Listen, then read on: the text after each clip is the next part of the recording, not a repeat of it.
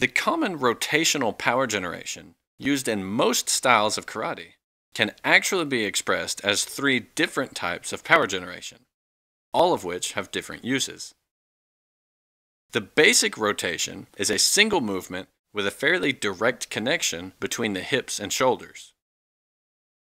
If we preface that with an intentional retraction before the rotation and loosen the hip to shoulder connection through the spine, we get a whipping method of power generation.